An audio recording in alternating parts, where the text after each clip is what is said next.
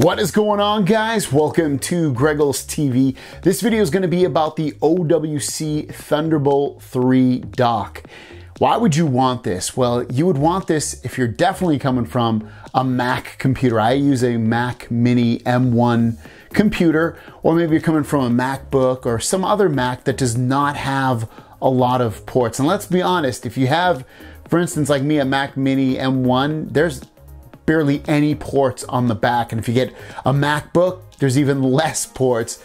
And by getting the OWC Thunderbolt 3 dock, you're getting up to 14 ports that you can use to extend with USB devices, USB-C/Thunderbolt, headphone jacks, audio ports, tons of ports built into this in order to get more functionality out of your computer. Now, right off the bat, the OWC Thunderbolt Dock 3 goes for 250 bucks. It's expensive, I'm not gonna lie, it is. 250 bucks for a dock is pretty crazy. But when you factor in that you have this many additional ports and you can connect all these other devices to it, I mean, it kind of makes sense at that point. And plus the quality of it, like the construction of it, is very good. So let's go through some of the specs on here. Like I mentioned, it has 14 ports of connectivity and 85 watts of power for fast laptop charging. And then some of their highlighted features are easy connect all of your devices, connect 2 4K displays or 1 5K display, front SD and micro SD slots for fast media imports,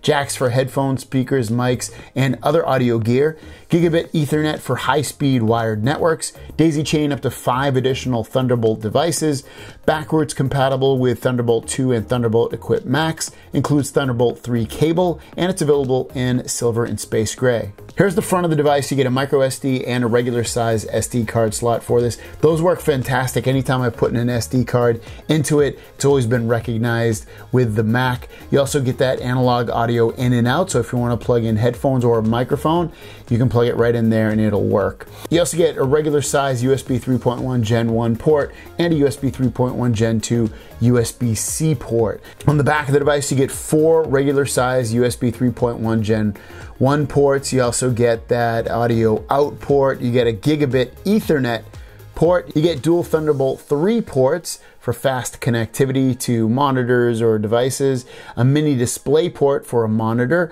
and you get the power port. Now, when you hook this up, you're gonna just use one of the USB-C ports on the back of the device and plug it into one of the USB-C port/Thunderbolt ports on your Mac. Now, you can see my setup. It's nothing beautiful, but it's functional for me and it works very, very well, and it allows me to plug in every single USB, have it be C or regular size USB device into this, and now I didn't have to like figure out ways to plug things in or unplug things in with the back of my Mac Mini, just because I was running out of ports very, very quickly. Also, like I mentioned, I love seeing that SD card right in the front of this.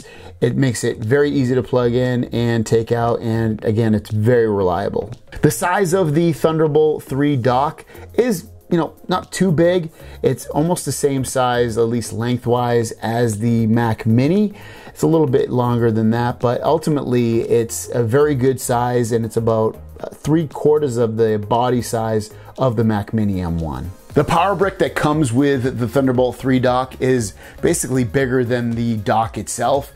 So at that point, with the weight of the dock, it's not that bad. The size of it, again, not that bad. In all of those ports, the functionality it brings to your Mac or your Mac Mini or your MacBook or whatever you're using for a computer on the Apple side, it works really, really well, and I totally recommend it. So if you're looking for extra ports and extra things to plug into your computer because you ran out of them, definitely pick this one up. It works really, really good. Other than that, don't really have anything to complain about for the way I use it.